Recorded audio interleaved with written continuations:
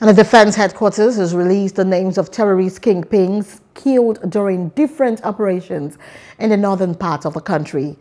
The defense headquarters noted that the terrorist commanders were killed in separate operations between January and March 2024.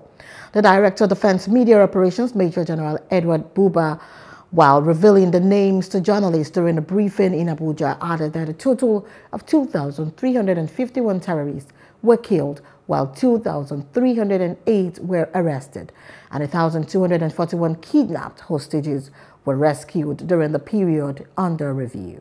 We have employed significant firepower to neutralize several terrorists as well as disrupt their activities.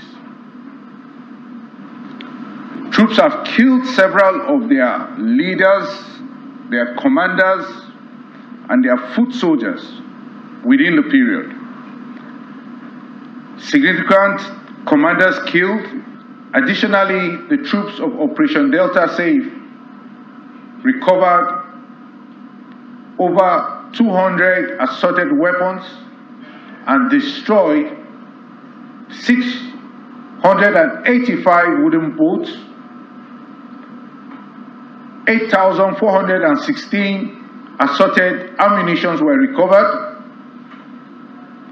and equally destroyed 655 illegally or illegal refineries. Hello, hope you enjoyed the news. Please do subscribe to our YouTube channel and don't forget to hit the notification button so you get notified about fresh news updates.